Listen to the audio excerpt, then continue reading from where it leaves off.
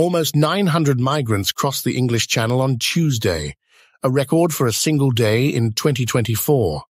Some 882 people were detected making the perilous journey from France, according to the Home Office. It is a further blow to Rishi Sunak's general election campaign after he made tackling the small boats crisis one of his 5 pledges when he became Prime Minister.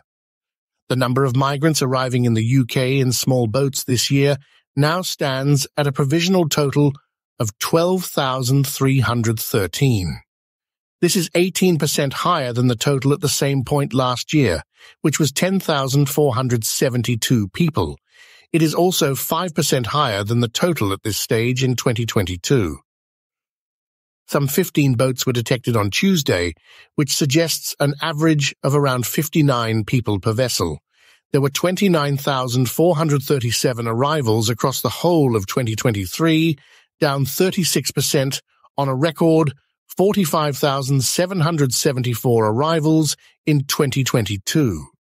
Immigration, both legal and illegal, has been a talking point of the general election campaign, and the Stop the Boats phrase has been central in Mr. Sunak's leadership.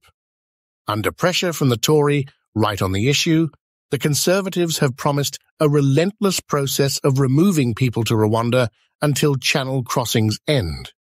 The party's manifesto stopped short of saying the UK could leave the European Convention on Human Rights, ECHR, despite calls from some on the right of the party, including former Home Secretary Suella Braverman.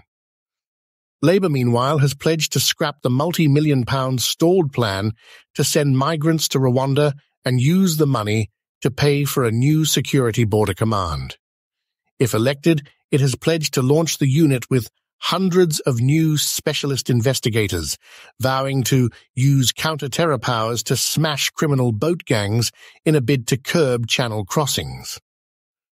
Labour stated its commitment to international legal conventions, with its manifesto saying Britain will unequivocally remain a member of the European Convention on Human Rights,